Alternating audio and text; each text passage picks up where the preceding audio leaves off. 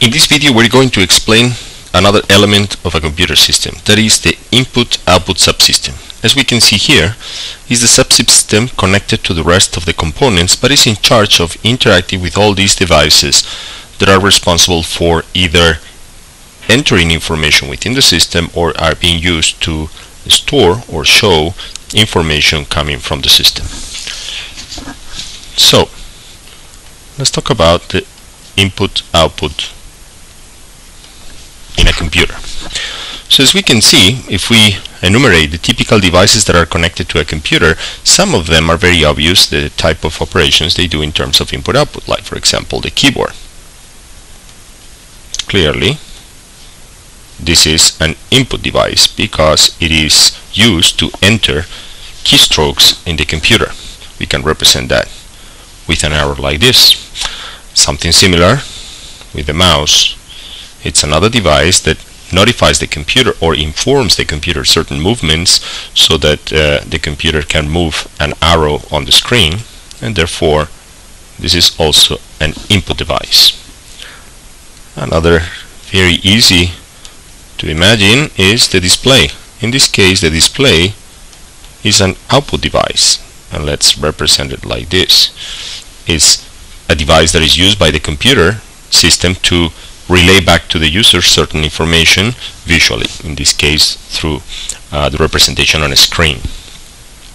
A more generic device that is also an input-output device is a disk. In this case, the operations we can do here are both input and output, because the computer system can store things on that disk and vice versa. It can read things previously stored on that disk. So we would represent this device like this. Another option would be the network card. It's a device that is in charge of connecting the system to internet. And in this case, as in the previous one, what we have here is an input-output device, which will also represent like this. And this list can be on and on. Specifically, if we think of anything that can be connected to a personal computer through a USB connector, which can be a disk, can be a joystick, a USB disk, any other device you can think of. It's also an input-output device. Now, given the complexity and the variety of all these devices, the way this is tackled within a computer system is defining or designing a specific circuit, which is what we call the input-output subsystem. Now, this circuit is obviously connected to the bus, and through this bus it maintains a communication both with the microprocessor, but also this is a bidirectional communication, but also with another important block in computer system, which is memory. So this subsystem over here, it is in charge of handling the communication among all the different devices that can produce input and output events in a computer system. So in a way, we do have here the keyboard, as we mentioned before. We have also the screen. We also have a disk, for example, and many more. Now, the reason why this is called a subsystem is because the complexity of all these devices, or the instructions that they require to exchange the information between them and the rest of the computer system, are all handled through this circuit over here. Now, this circuit has to have three properties. It has to allow this configuration to grow. In other words, to accommodate, this is desirable, more devices. Of course, there is a limit to everything, but these type of circuits are prepared so that they can accommodate an increasingly large number of devices, and even some of them that can be connected and disconnected while the rest of the computer system is working, which is the case, for example, for the USB devices. Another responsibility of this circuit is to somehow order the operations that are required to take care of all these devices and all the operations over here. So in case of the keyboard, let's represent it as an input device, screen as an output device, disk as an input-output device. All these operations need to be ordered or need to be supervised by this circuit so that the relevant data is then relayed back to the microprocessor or to memory, as we will see. And of course, this circuit has to handle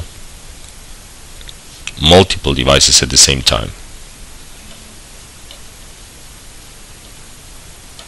And this is also very important to make sure that the computer system overall is capable of manipulating all these input-output devices. Okay, from the point of view of the microprocessor,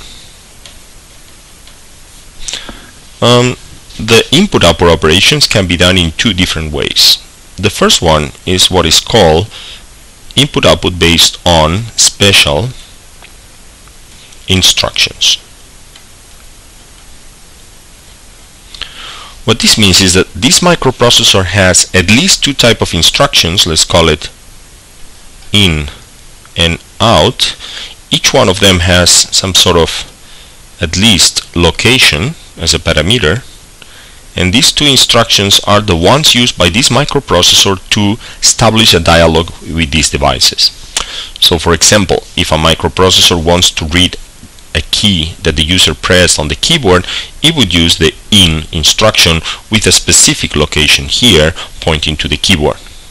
Analogously, if the microprocessor wants to visualize certain character in a specific location in the screen, it would use the out instruction to make sure that this data is communicated to the input-output subsystem and visualized on the screen. So this is one possible strategy to have the microprocessor manipulate the information that comes from the input-output system or that has to be sent to the input-output system. But there is another alternative, which is known as the name of memory mapped input-output. And the concept here is a little bit counterintuitive because it uses the memory, another block of a computer system, and what it does is, out of all possible locations in memory, some of them, in fact, they do not contain memory, but what they contain instead is the input-output location of all these devices. So this is a way of making sure that the microprocessor perceives input-output operations not as something different that requires special instructions, but as some operations that can be performed directly over memory. And therefore, what we have here is that from the point of view of the microprocessor, there are only two instructions that are used for input-output, which are load and store, but these operations are already present on the microprocessor. Therefore, there is no special provision for input-output. Now, these two options, they have advantages and disadvantages. The big advantage of this option over here is that it doesn't occupy any specific location in memory. The disadvantage is that we need two extra instructions.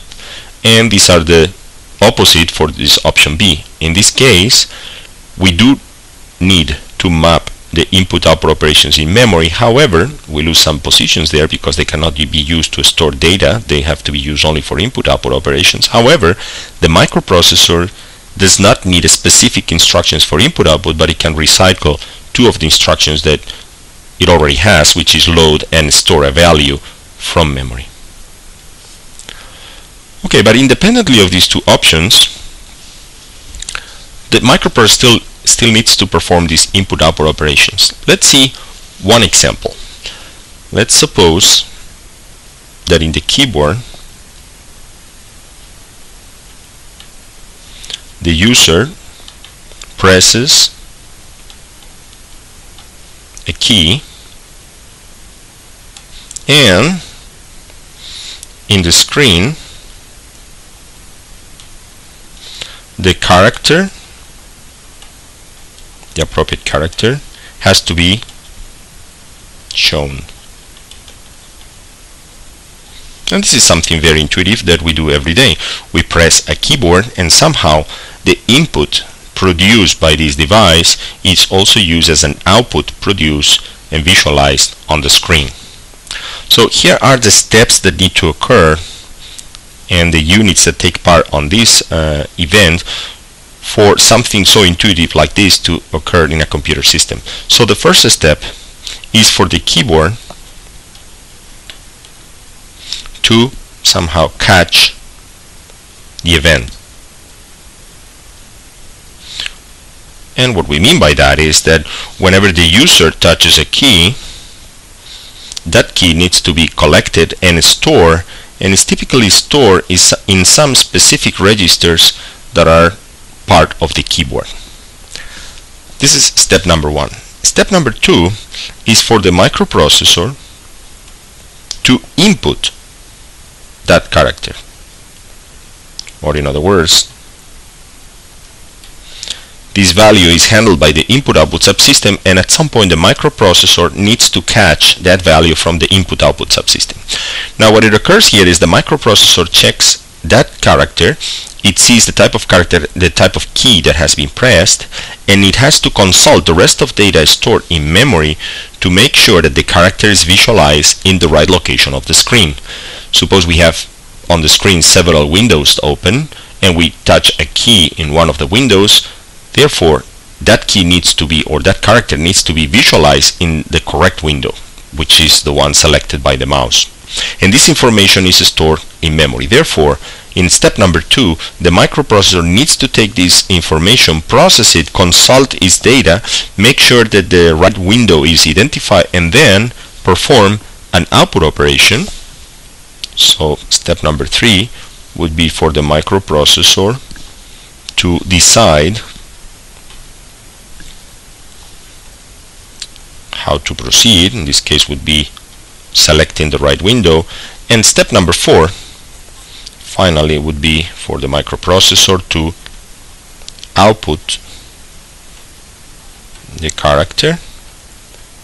And finally, step number five, screen shows character.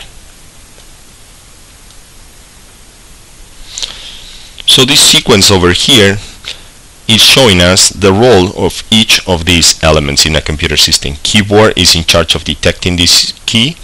It is then communicated to the input-output subsystem. In the input-output subsystem is stored until the microprocessor checks that value, checks the rest of annotations regarding the screen or what to do with that key, and then it decides to eventually give some additional orders to the input-output system so that this character is visualized on the screen. Typically, these screens are controlled by what we call the video card. Video card is a digital circuit that receives information from the rest of the system and translates that information into a video signal that is then hooked up to a screen and produces the image we see in the monitors. So,